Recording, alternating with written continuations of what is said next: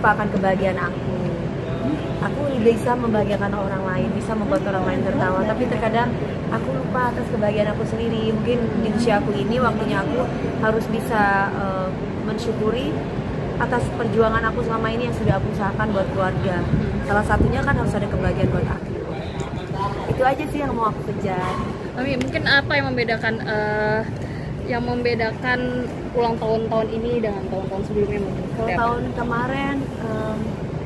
tahun kemarin aku juga sendiri ya. Ya mungkin tidak ada yang berbeda. Mungkin bedanya tambah angka aja. Cuman aku bersyukur sama tubuh aku ini sangat kuat sekali.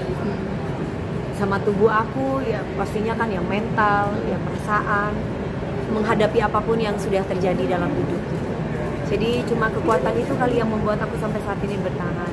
Karena aku mengucapkan terima kasih banget sama diri aku yang sekarang. Bisa membuat aku bertahan, bisa membuat aku kuat. Walaupun mungkin ada titik di mana aduh kayaknya capek banget nih gitu. Tapi kan nggak mungkin aku bisa utarakan ke semua orang dan tidak mungkin semua orang bisa tahu keadaan yang sesungguhnya.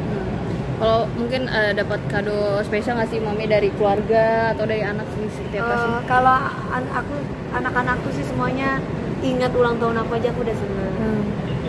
Mungkin kalau anakku lebih ke bunga gitu ditaruh di kamar. Tapi kalau spesial belum ada. belum ada belum ada ya. Spesialnya ya mungkin nanti suatu saat Allah sudah menyiapkan itu yang terbaik. Terus next goalsnya nih mungkin seperti apa sih Mami? Goalsnya nih? Aku tetap kan udah miliki semuanya gitu. Ya. Apalagi sih yang ingin dicapai? Atau mungkin kan ya, banyak rumah tangga ya.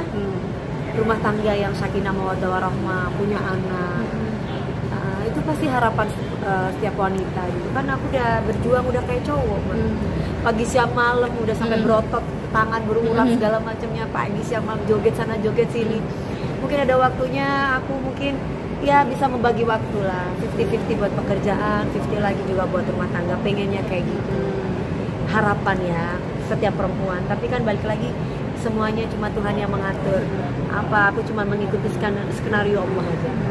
Tapi Mami kan ini kan udah punya segalanya, maksudnya udah punya semuanya gitu kan. Suami yang belum punya.